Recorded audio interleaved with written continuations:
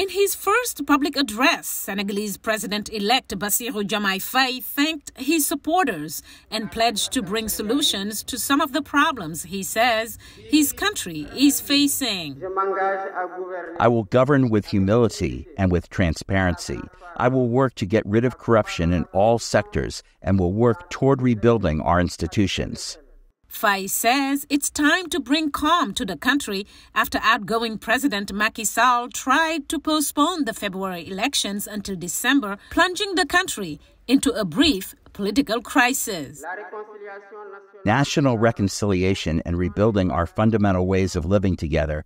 The pre-electoral crisis we lived through cost some people their lives and many were jailed. We hope to turn the page and reconcile people's hearts and the Senegalese people. Sunday's official election results have not yet been published, but Faye's supporters say they are satisfied with what they have seen so far. We were hoping to win with over 70% in the first round, but it seems like we are at 57%. It's only preliminary numbers, but we hope that number will be even higher. We lived through moments that almost pushed Senegal into chaos, but thank God everything is back in place now. We had a transparent presidential election. Candidate Diomaye Faye was elected with a comfortable margin. What we must do now is reconcile the Senegalese people, as Diomaye said in his speech, and transform the country's economy. Earlier at the ruling party's coalition headquarters, Amadou Ba, the coalition lead candidate who lost the election to Faye, told reporters about a conversation he had with the president-elect. He told us that he congratulated him, he is happy for his victory, and he wishes him well.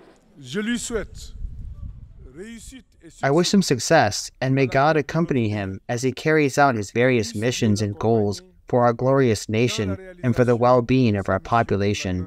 As Ba's supporters try to digest their candidate's loss in the first round that saw 17 candidates vying for the top job, tensions of the last few months seem to be fading away and being replaced by the hope that Senegal's reputation as a beacon of democracy in the region will soon be restored. Mariama Diallo, VOA News, Dakar, Senegal.